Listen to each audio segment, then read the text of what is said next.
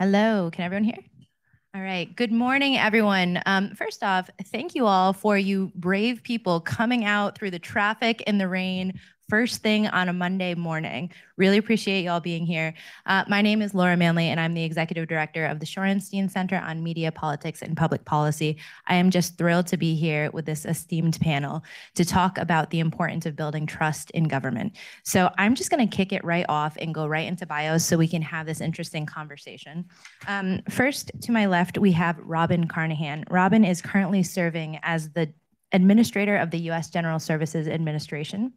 As administrator, she's working to empower GSA career professionals and build on the agency's efforts to deliver the best value in real estate, acquisition, and technology services to the government and American people.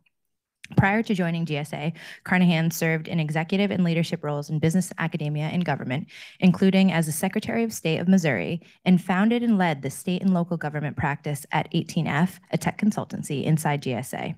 She is nationally recognized government technology leader, and in 2017 was named as one of the federal government's top women in tech. Most recently, Carnahan was a fellow at Georgetown University's Beek Center, where she co-founded the State Software Collaborative. As Secretary of State, Carnahan also served as a state election official and state securities regulator and was responsible for providing in-person and online services to hundreds of thousands of customers. Central was leading the office's tech modernizations efforts across 7 operating divisions. She frequently speaks, writes, and testifies about government innovation through smarter use of technology. Next, we have Chris Kwong. Chris is a co-founder of the U.S. Digital Corps, a 2-year federal government program recruiting early career technologists to contribute to high-impact efforts, including in public health, cybersecurity, and streamlining government services. The Digital Corps was launched in 2021 by the Biden-Harris administration and operates out of the U.S. General Services Administration. Prior to the Digital Corps, Chris co-founded and led the nonprofit Coding It Forward, placed hundreds of tech students in meaningful public service experiences in federal, state, and local government agencies. He graduated from Harvard College and previously worked as an RA for the Technology and Public Purpose Project at Harvard Kennedy School, where he co-authored a report and did an amazing job testifying and working on tech capacity in Congress. And lastly, we have Nick Sinai, who is a venture capitalist, author, and former U.S. Deputy CTO in the Obama White House. At Harvard Kennedy School, Nick is a senior fellow at the Belfer Center and previously was the inaugural recipient of the Walter Shorenstein Media and Democracy Fellowship. Nick also served as adjunct lecturer in public policy. Starting in 2016, Nick designed and taught an award-winning field course, Tech and Innovation in Government, and more recently taught policy design and delivery. Nick is a senior advisor at Insight Partners and serves on the board of Shift5, Hawkeye 360, Rebellion Defense, and Leo Labs. Nick also serves as commissioner on the Atlantic Council's Commission on Defense Innovation and Adoption. In the White House, OSTP from 2010 to 2014, Nick led President Obama's Open Data Initiative, co-led initiative, and helped start the Presidential Innovation Fellowships. And then lastly, Nick is also the co-author with Marina Nitsa of Hack Your Bureaucracy, Go Out and Get It, Get Things Done No Matter What Your Role on Any Team Is, published last year. So can I just get a round of applause for this panel here?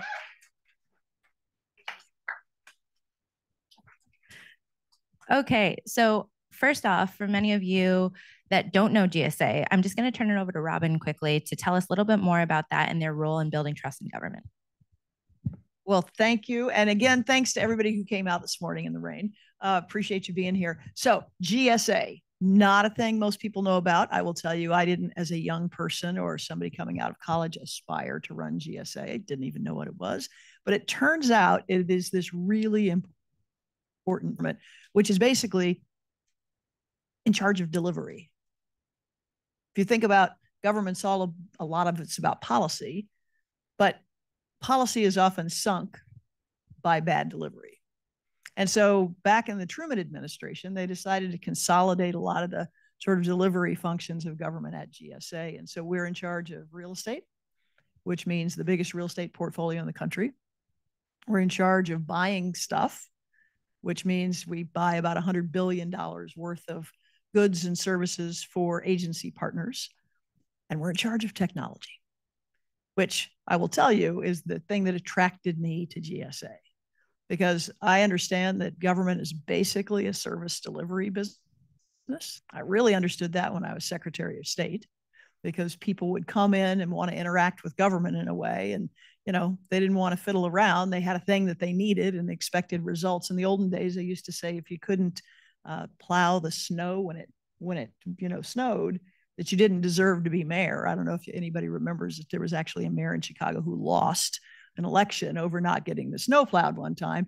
I kind of feel like that's the case with government service delivery now when it comes to digital things. And so I often talk about making the damn websites work, being the sort of the foundational thing that we have to do in government now. And for me, that's what the trust circle is all about, right? Because as citizens, we give up some liberty, we pay some money, and we expect some services in return for that. And nowadays, we expect those services to be digital, like they are in the rest of our lives. And so that's why it's so important. And that's why the role of GSA as the one who's in charge of what we call shared services is so important. And that's why we're always recruiting technologists. So in 2021, the president signed the Transforming Federal Customer Experience and Service Delivery to Rebuild Trust in Government Act. What the executive order? So why is that important? And what does that mean for GSA? Yeah, that's a long name. But let me just say, it is really cool to have things that you've been working on for a long time, things you've talked about for a long time, and those words come out of the mouth of the president, right? And he signed an executive order in his first year about customer experience. And I will tell you that, all of us who've been thinking about this digital government and government service delivery for a long time understand that that experience, that interaction that you have with government is either going to make you trust it if it's good or not trust it if it's bad. And so all of this to me foundationally is about trust. And every interaction that you have, and if it's a delightful, easy thing, that builds trust, and everyone that isn't diminishes that trust. And so the fact that the president understands how important this is and how important delivery is to his entire agenda, and frankly, this is about trust in our government. This is about trust in democracy, right? And democracy's ability to deliver for people. So it's really foundational, and it's great that the president gets it and talks about it a lot. Okay, so now that we have the overview and this recent executive order, I'd love to hear more about how you all got to this place. What brought you to public service, and why tech of all of the things that you could be focused on? Why government, why tech? And so we'll start with Rob and then we'll go down the line. Yeah, I feel like I've done all the talking. You guys got a lot of interesting stories to tell. So I come from a family that's been involved in public service a lot over the years. And so myself, I've been sort of in and out of public service in the private sector. And I've always thought that there's no bigger way to make an impact on your community. Full stop. We're here on this earth for not that long. We can choose to do things that are bigger than ourselves and help our community and leave this place better than we arrived, or not, right? And government is the single biggest, most impactful place you can go to make a difference in your community. Just is. And so that's a thing that I grew up thinking. That's a thing that I have seen throughout my life. And when you go into government, when it comes to technology, you see that it is a opportunity-rich environment for people who understand how to translate technology into good service for citizens. I will tell you just a really quick little story. When I first became Secretary of State, my first day, I walked in and there were more people, like literally opening envelopes and preparing checks to be deposited for their business registrations than we had in the whole IT department. And I thought, oh my, we have got a long way to go. But after 8 years, didn't take all that long, but we transitioned all of that. We transitioned so people didn't have to send in those checks anymore. And those people that were doing the work didn't have to do that work anymore because we were able to have all of this automated and have people able to do it online, which meant they could do it 24 hours a day. They didn't have to show up. They had, confirmation of what happened, like everything about the transaction. We know what that means. It all made it easier. And there are lots of opportunities in government to do that, to provide better service and to do it better for taxpayers. But it takes sort of people being creative and innovative to get that done.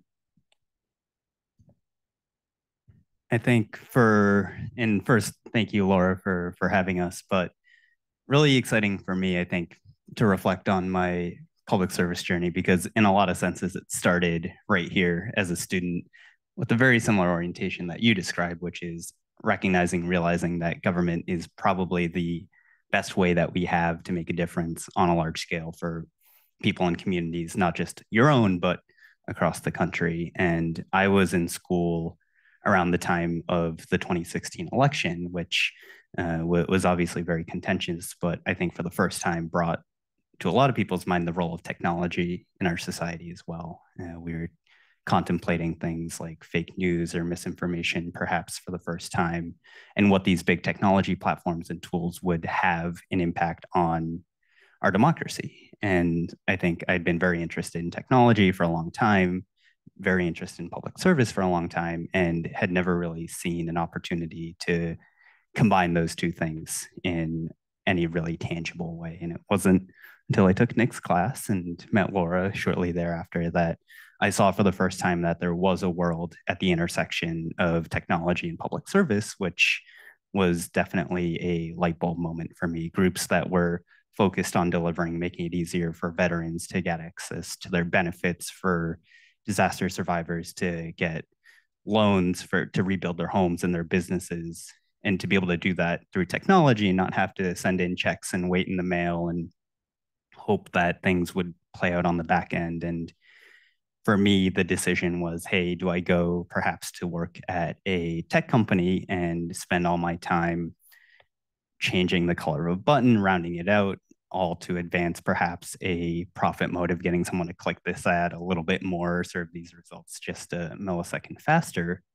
Or could we bring those same skill sets into government and opportunity-rich environment, help people really understand that these skills could really have a fundamental impact? And so that was what set me on my path in serving government. I think the opportunities were just endless. And at that point, there still weren't a ton of technologists in government. And so the opportunity to jump right in and take on perhaps a more hands-on role was greater than joining an organization where there are already thousands of software engineers. The marginal impact of adding an engineer, a product manager, designer just felt a lot higher. So I think that was what catapulted me towards public service. It started with an organization called Coding It Forward, which brought software engineers, data scientists into government for 10-week internships. And that ended up proving a lot that young people, students, could actually have a meaningful impact, where the original operating hypothesis was you had to be 10, 15 years into your career, perhaps as an engineer, before you came back into government. And we showed that, hey, you might be 2 years into college, you have just as much to bring and just as much to contribute. And so from there, we were able to come to GSA in 2021 and kick off the US Digital Core. And I'm sure we'll talk more about that. But I think being in a school of government here and attending so many talks at the Harvard Kennedy School, so much was this conversation about policy. And the goal was, let's get this bill signed, or let's get this passed through Congress. And people saw that as the finish line, when I think for a lot of us, we see that as the starting line of, now we actually got to do the hard work to make everything that's on paper exist for people in real life. And that was a challenge that was exciting to me back then. It's a challenge that I'm still excited about now in the work that we do. Great. Thanks for having me. This is so much fun and a bit of a homecoming or a round trip here, especially for Chris. So relevant to the Shorenstein Center, I actually grew up with a lot of newspapers. I don't come from a newspaper family, but we subscribed to the New York Times, the Wall Street Journal, the San Francisco Chronicle, and the Berkeley Voice. I grew up in Berkeley, California. And so I just remember reading a lot about public service, about the federal government, and was inspired. And when I was an undergraduate here, I took Roger Porter's class, was inspired to kind of go into government. I was actually an intern in the Clinton White House. And I knew I wanted to serve in some capacity. And it wasn't until I was on my honeymoon, I opened up the newspaper, and the first day it says Lehman Brothers goes bust. The only problem was I was currently working at Lehman Brothers Venture Partners. And so I said, honey, let's enjoy the honeymoon and we'll figure this out when we get back. And decided quite naively when I came back that I was going to just go get a job in the Obama administration, not realizing like how hard that was, or just I was just going to move to DC and go get a job. And with a little bit of elbow grease and a lot of no's, I eventually got hired at the FCC, and then got hired into the Obama Office of Science and Technology Policy in the Obama White House. And it was just so awesome to work with so many talented professionals who were determined to have such a massive public impact. And for me, I had been investing and consulting in technology companies and helping technologists for pursuit of profit. And it was really great to see, what was the role of technology inside of government. And we saw very vividly in 2013 when technology basically was the reason that the president's signature domestic accomplishment was torpedoed with the failure of healthcare.gov. And that really inspired President Obama and woke up the West Wing. And candidly, it woke up the Obama administration to the power of technology. We had been talking about it. We had been putting out various policies, but I think you saw a newfound appreciation for just how important delivery and digital delivery was. And so it was really great to try and bring some additional capacity to it, initially with the Presidential Innovation Fellows as mid-career technologists and entrepreneurs into government. GSA created a whole portion of GSA to focus on technology. And the White House created the U.S. Digital Service. So you saw all of these great things, but you didn't really have the early career tech talent coming in. And I'm glad we have entrepreneurs like Chris who are focused on it. So I'd like to I'm going to catch you off guard. The first time I met Nick was about 10 years ago. We were talking about blueberries. Do you remember this? So no. Because you were giving a talk at Department of Commerce about the value of open data. And you talked about the story of when you make government data available to build trust, then farmers can have access to this information, understand weather patterns better, have more successful crops, and then just do better for themselves and their families and their communities with Climate Corp. And that's when we first were talking about open data. And so I like to bring that up because it's such a valuable way to talk about what trust means at its most fundamental level, which is data. And that's actually how I came to this space and why I care about this topic so much. I actually started in mental health a long time ago. And increasingly, there were more and more apps and digital services available for people dealing with mental health and mental illness. And there were a lot of questions around privacy and making that data available and who should have access to it. And when I started looking into digital privacy rights, it was really concerning. And that's how I got working in open data. And it started with the question of trust for me. Who should have this information? And what does trust really mean for me? And what do I feel comfortable with? So when you reflect back on building trust in government, what does that really mean for you? How do you think about trust, and not just, the platitudes around how trust is important for democracy, but like, what does it specifically mean for you?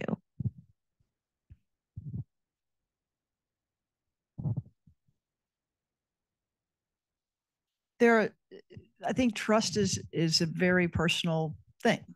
kind of depends on where you are in your life. For people that are recovering from a disaster or need to turn to government at a time of need, and we all saw it during the pandemic, it's pretty foundational, right? That trust is about government responding to my need at that moment.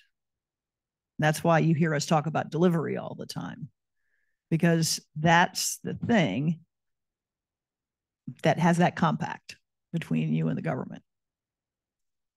For folks that aren't in the middle of a giant stress, I think they have a lot more luxury, frankly, to have trust be about other things, right?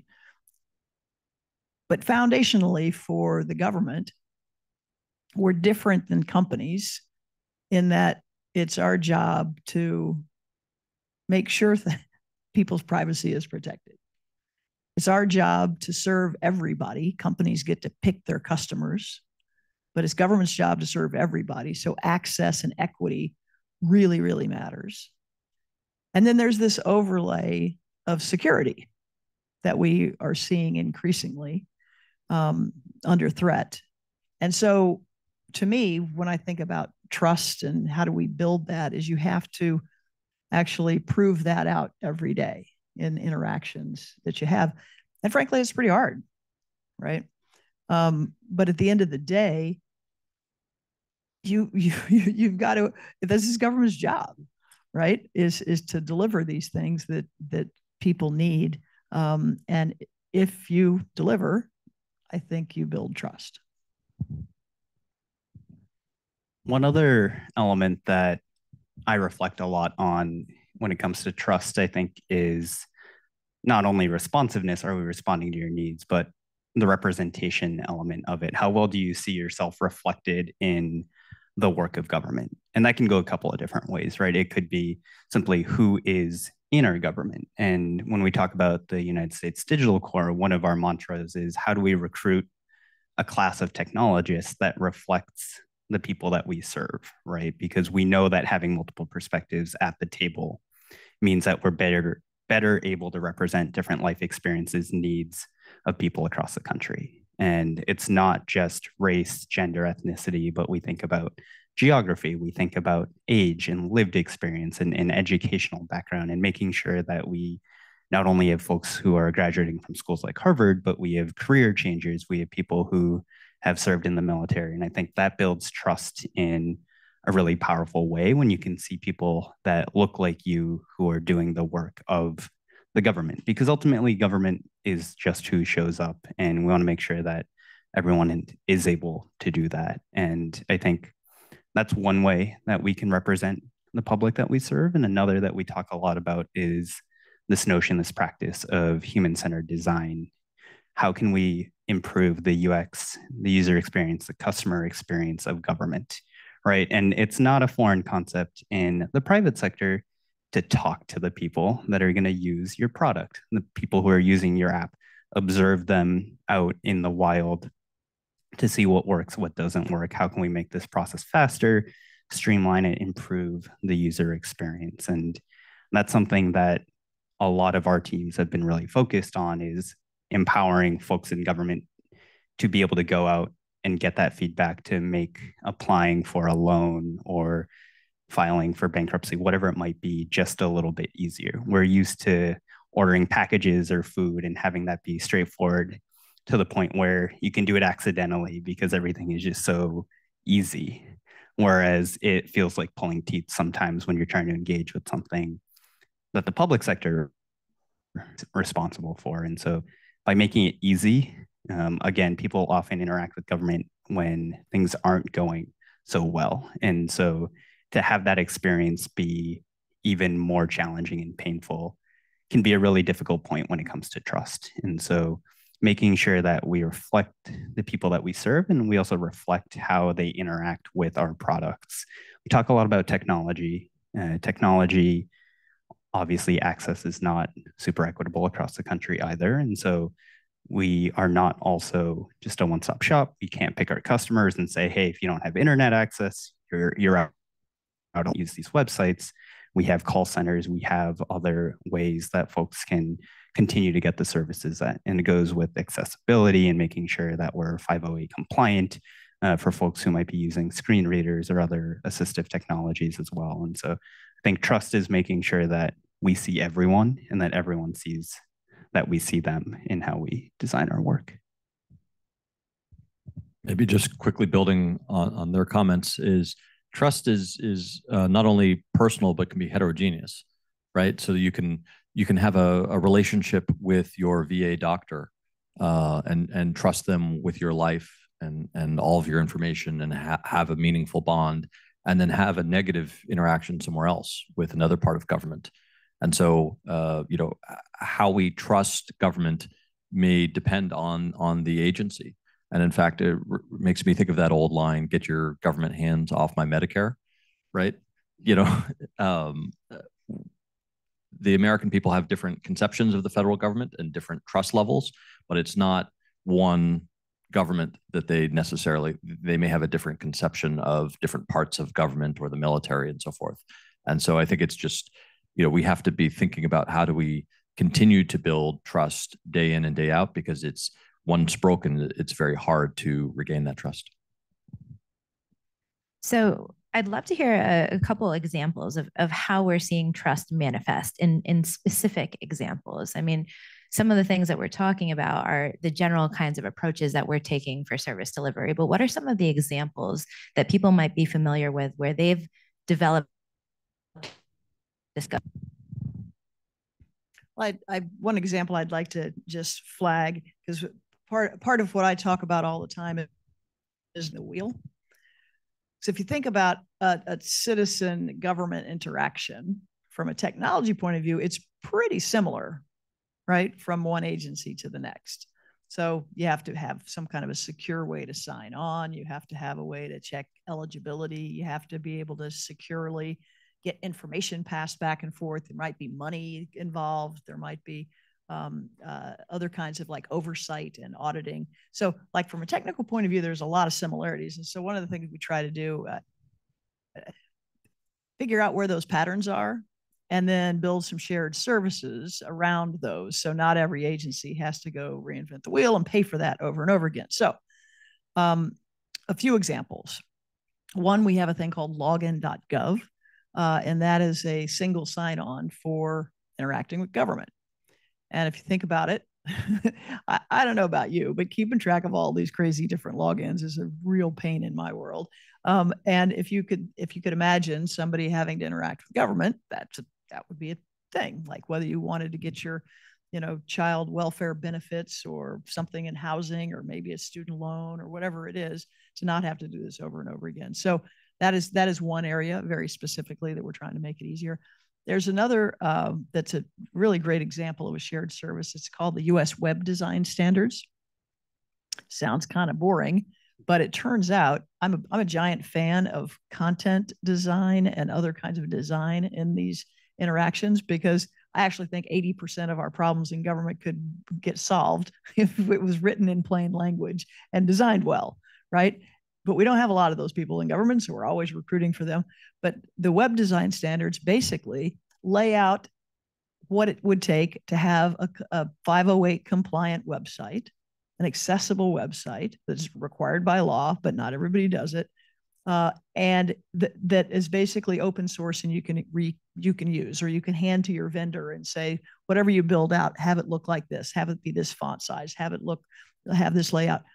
It turns out this thing that we've invested, I don't know, maybe $1 million in over the years, like it's not a ton of money in government speak, is used today, has 1 billion page views per month. And that was just somebody who said, you know what, why does everybody have to do this over and over again? Why don't we just make it easy for government agencies to do the right thing here? And so we love that. And so what we're trying to do is figure out similar situations. We have a thing called USA.gov. We have USA.gov in Espanol. We have a thing called vote.gov. And these are services where there are things that people specifically like Google or try to figure out. And if we have an official government website that makes it easy to send them to the right place, then to me, that's a way to build trust. Continuing on the theme of federal websites, we talk about the web design system.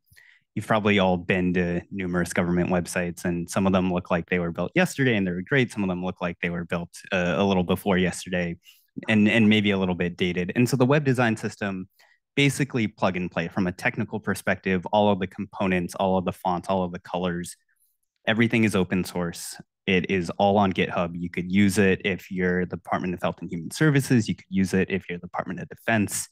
And it's not something that you have to create from scratch. Can you talk a little bit, what is open source and what is GitHub? Yes, of course. And I will admit before I go into the weeds that despite leading a thing called the US Digital Core and prior to that coding it forward, I am not a tech person. So perfectly forgive me. High level. What that means is all of the code behind the website is available online. You could copy and paste it, Control F for HHS, and replace that with the State Department. It is not something that we pay for. We built a website that the code is proprietary and someone else can't use it. We're all on the same team in government. And if we build it once, there's no reason that if your problem is 90% the same, why you shouldn't be able to use that as a stepping stone, as a foundation to accomplish what you want. And so everything on GitHub, it's a platform for collaborating on code and being able to post your information online in an open access manner. I think that is super important. And so the web design systems is one thing that we're able to support other agencies on. The US Digital Core, I mentioned a little bit early on, but the premise for us is we're a 2-year fellowship for folks who are coming out of school, either an undergraduate or graduate degree with engineering, with data science, design, cybersecurity skills to serve the public. We have folks working on USA.gov and vote.gov. And we actually have some fellows who are at the Cybersecurity and Infrastructure Security Agency. You may have heard it as CISA, America's cyber agency. They're responsible for election defense, election security, but also supporting state, local, tribal, and territorial governments with their cybersecurity posture. So kind of breaking out of kind of the federalism lens, also critical infrastructure partners, power plants, and the like. And they run a really cool program that GSA used to have a part in called the .gov program, which helps all government entities at all levels be able to move their websites onto a website that ends in .gov. So I don't actually know what Cambridge, Massachusetts is, but it could be, it's a .gov, so they know what they're doing. It might be cambridgema.gov, but there's still so many governments across that are .org, .com, whatever it might be. And when you're someone that is looking to pay a parking ticket or to a rent check or whatever it might be, knowing that you can trust the information because it's coming from a .gov website, it's coming from a website that's using the US web design system because it makes it easy, goes a long way to trust. Because otherwise, when you Google something, you have a lot of people who make a lot of money by impersonating government services and websites. So getting folks onto a .gov is a huge way to build trust. I want to just flag one of the things you were talking about. This notion that if the taxpayers pay for a thing one time, that the taxpayers ought to own it is government. Because we tend to have the taxpayers pay for the same thing over and over again. And what he's talking about with these open source and shared tools is basically taxpayers pay for it once, taxpayers own it, we get to share it in whatever way we want. It just makes so much sense because it's better service for people and saves money. Yeah, we talk about investment in technology paying off in cost avoidance. And one other part of GSA that you probably can speak a lot better to than I can, but is very novel in government, is what we call the Technology Modernization Fund, or TMF. And it's basically an investment vehicle where agencies say, hey, we have this big, meaty tech issue that if we solve it this way, will save us a whole lot of money down the road if we're doing it smarter. And it got $1 billion in a pandemic kind of legislation. And we've been able to support agencies across government in their modernization journeys. comes up time and again is how can we support agencies in that manner? One more quick example would be covidtests.gov. And so this is an example of the federal government responding to the need of Americans needing tests, and rather than reinventing the wheel, working with the Postal Service, USPS, to deliver testing to whoever requested it.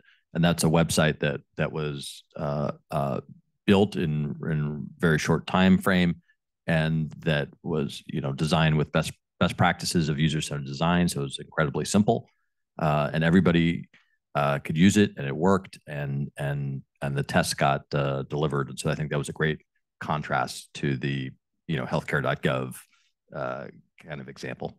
There was a lot of PTSD, as you can imagine, as that thing was getting stood up with people who lived through healthcare.gov who were like, we're not doing that again. I got one vignette I want to tell about that. So how many people here got tests through that? I mean, I definitely did.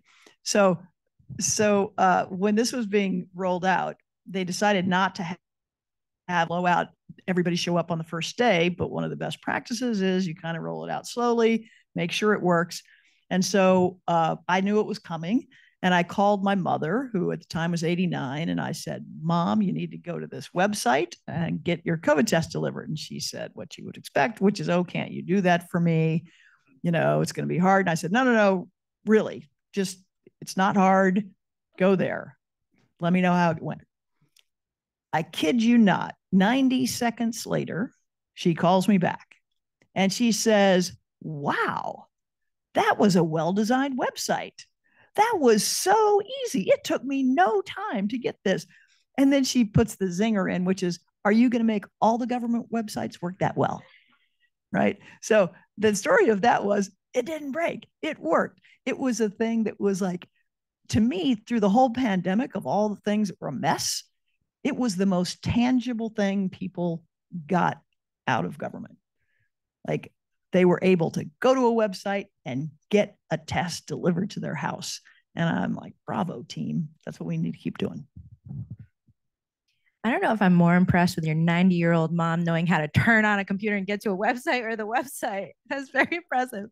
Okay. All right. So I want to give Chris just a couple minutes to talk about US Digital Core, and then I want to open it up to any questions that folks have. Do you want to tell a little bit about Digital Core and how people can get involved? Yeah, I would love to. One of our mantras is you're always recruiting. And so it wouldn't be a GSA event if we didn't throw in a pitch. But the Digital Core mentioned, it's a 2-year program for folks who are coming out of school. It could be anywhere from an associate's degree to a PhD. And so kind of very liberal interpretation of what a recent graduate is. But I think being in school, for me, at a place like Harvard, you saw a lot of folks who are studying government or who are studying political science, whatever it might be, law, all aspire to work and serve the public, right? You want to intern on Capitol Hill, you want to clerk for a judge.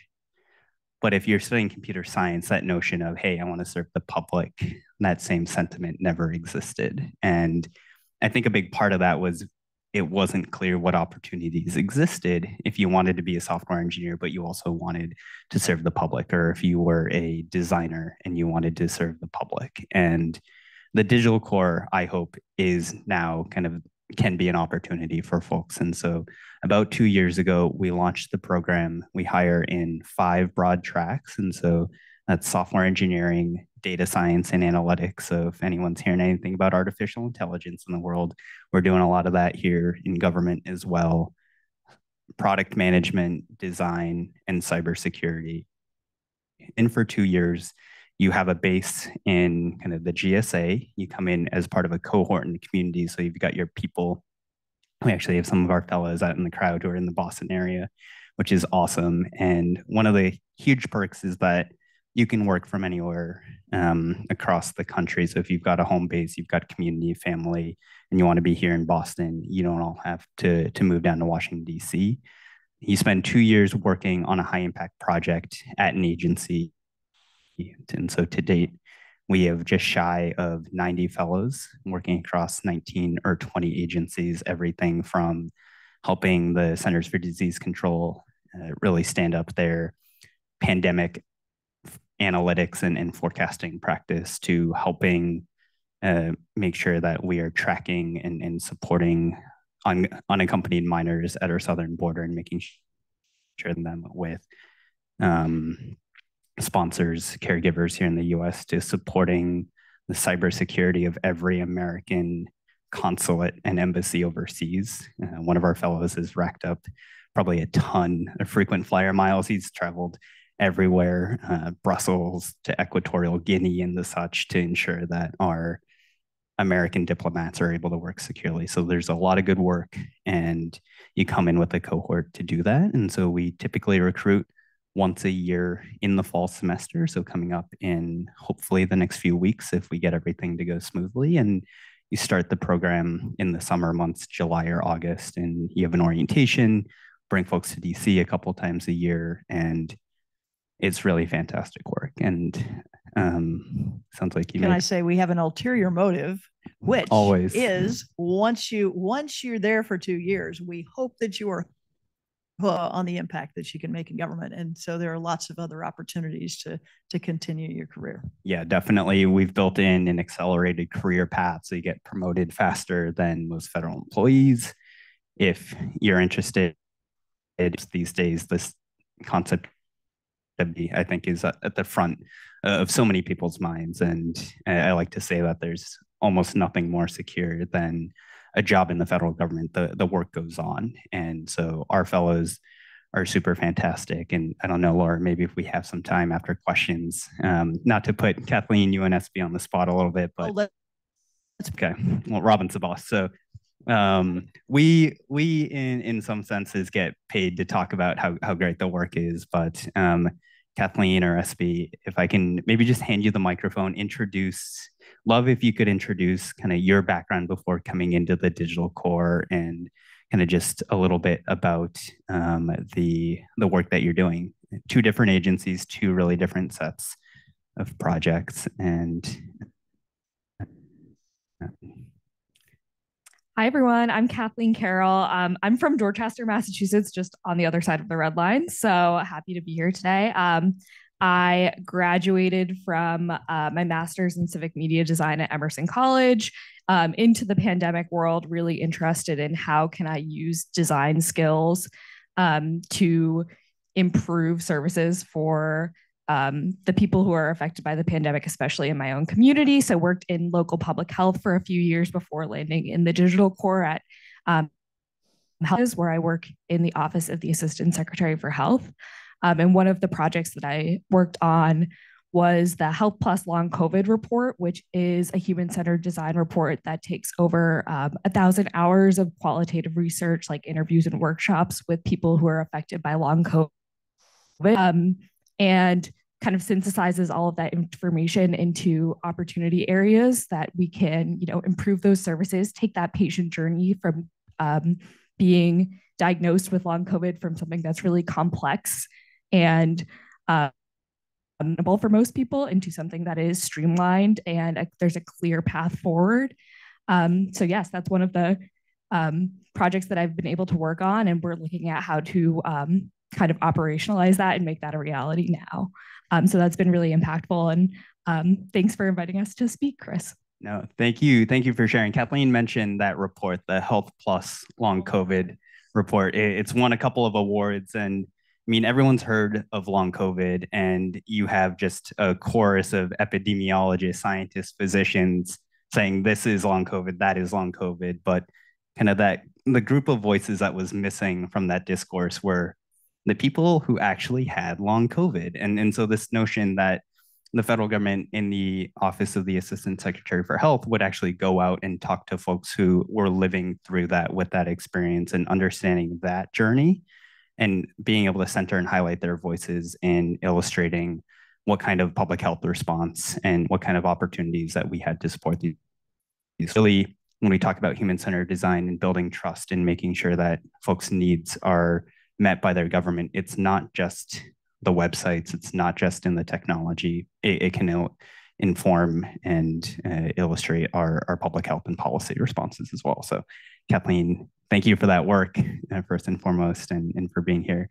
And SB, I know you're just a few months into your journey here, so but you're working on a really cool team, and love for you to share a little bit more about that too. Yeah. Hi, everyone. I'm Espy. I use she, her pronouns, and I am repping Western Massachusetts. I went to Smith College and I studied urban rural planning and community design. And then from there, I went to work at Dartmouth College, helping build their service design program, which paired student designers with organizations on campus that were offering services, but didn't actually know what students needed from those services. And after my time at Dartmouth, I was really interested in going back into my government work. I've been working at the local government level, and I was wondering if I could do that at a higher level, and was really excited to find this fellowship. And as Chris said, I am in the second cohort, so I started in July. I'm also in the design track. And I am working at a really, really cool organization under GSA called 10X, which is, yeah. And basically their offer is, think of like a Shark Tank meets venture studio meets a group of really interesting people, thank you, who are looking to improve the services that government offers the public through really small incremental testing. And so I'm working on a design team that takes ideas that are pitched to them and tests out at a very small level, is this possible? Could this have a high impact? Who would be affected and in what ways? And we have 4 phases of research and design and discovery.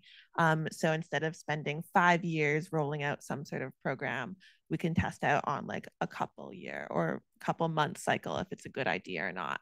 And so like an example of a different way of thinking about trust in government is they have this really cool pitch where information in government is often siloed because of security purposes between agencies.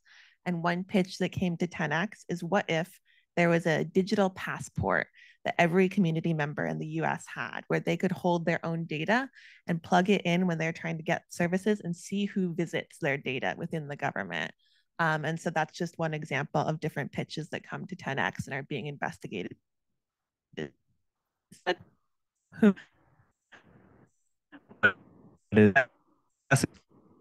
Work that out instead of writing a contract, putting tens of millions of dollars in, and waiting 7 years, and maybe the need is shifted.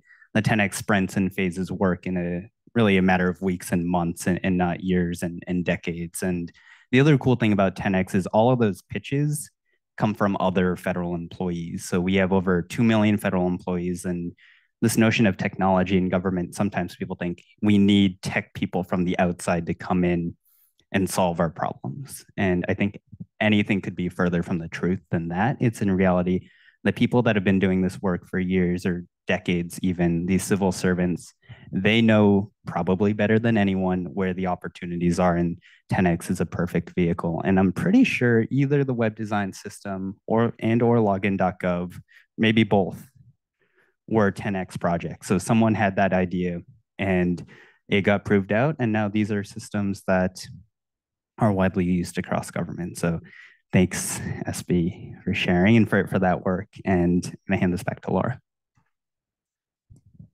Okay, so we've got time for 1 or 2 questions. Does anyone have a question? And please keep them questions, ending with an actual question. So I think we've got someone in the back, we've got someone right in the front, and then someone in the corner. There you go. Probably a very basic question. These opportunities are reserved to permanent residents or American citizens. Is that right? So for most opportunities in the federal government, unfortunately, you do have to be a US citizen or a national, and that is residents of American Samoa or Swains Island. But if you're a permanent resident eligible to work in the US, unfortunately, in the federal government, we have pretty tight citizenship requirements. But I would say so much of this work is also happening at a state level, at the local level, like folks in Boston, in Massachusetts. And if you look at those levels, it's a lot closer to where the rubber meets the road. Sometimes it's who's plowing the snow, who's clearing the roads, and they often might have residency requirements so that you got to live in the place where you're working, but you don't necessarily have to be a US citizen. So at the federal level, I think the answer is, unfortunately, you have to be a citizen. but this work now, compared to 5-10 years ago, you see it in so many different places. And so I would encourage you to look there for anyone who's not a citizen. Yeah, I would say there is a citizenship requirement for feds, most state and locals not. And a lot of them have similar digital teams. And just to add, there are opportunities to get into this type of work in civil society and academic organizations that partner many times with government agencies. So it's not just government or bust. Okay, so we had someone here in the front. Hi. Yeah.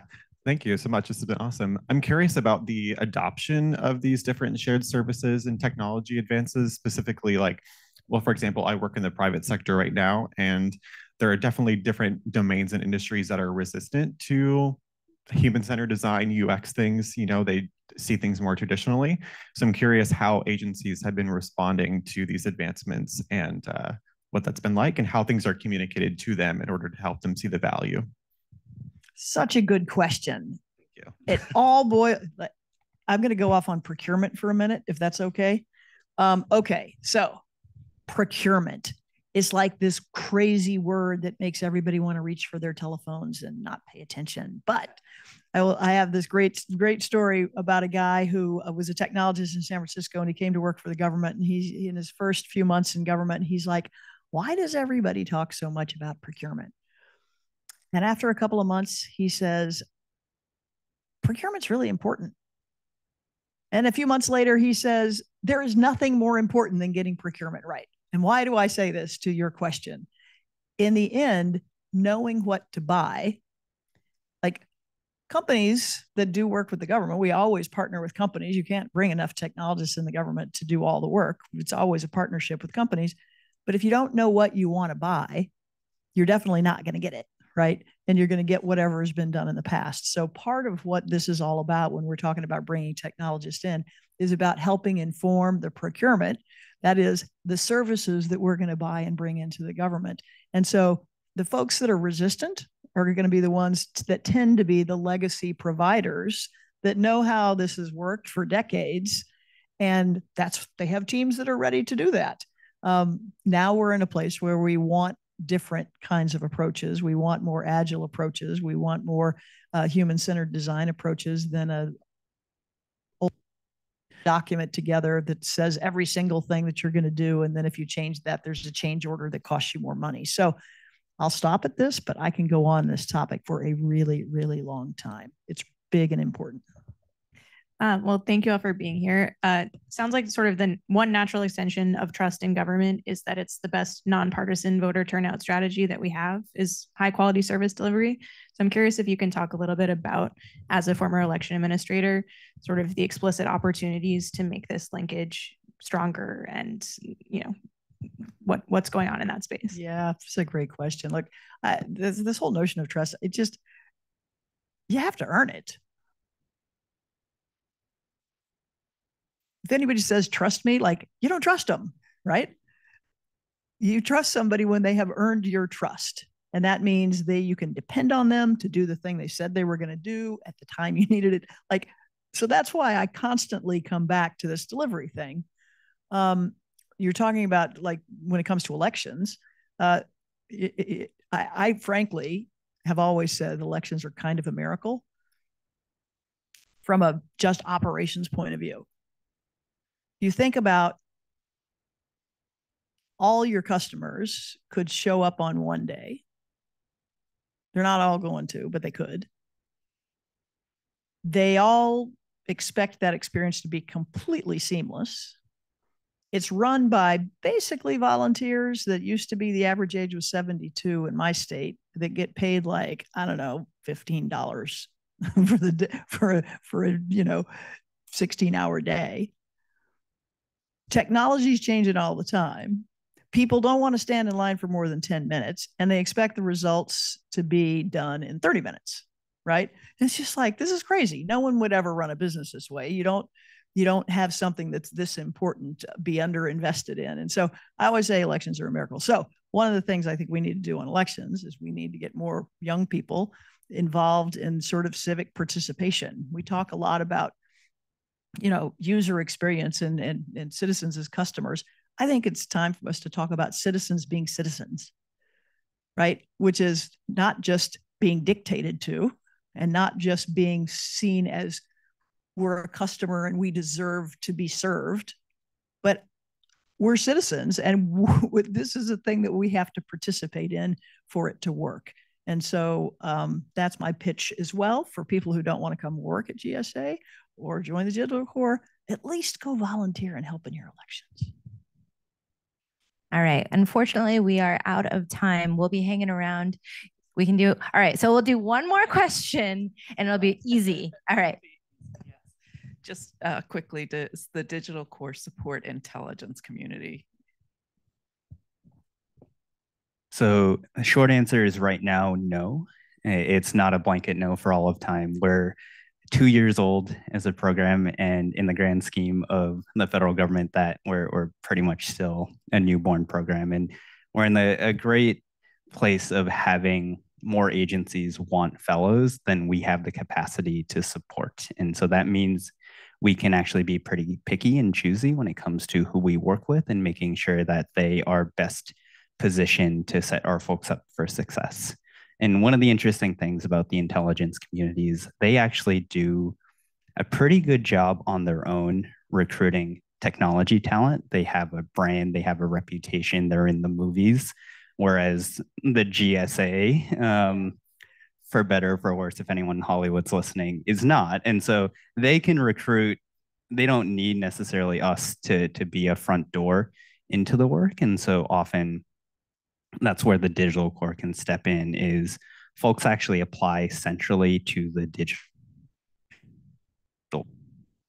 like a common app for government. You say, hey, I'm a designer, I'm a software engineer, these are my skills. We'll put you through a couple of rounds of vetting. And if you end up in our finalist pool, then we say, hey, let's take a look at your skills, your backgrounds, your experiences, and find who in our partners might be able to leverage that so that you can have the highest impact, which means you don't have to understand the org chart of government. You don't have to know the Health Resources and Services Administration.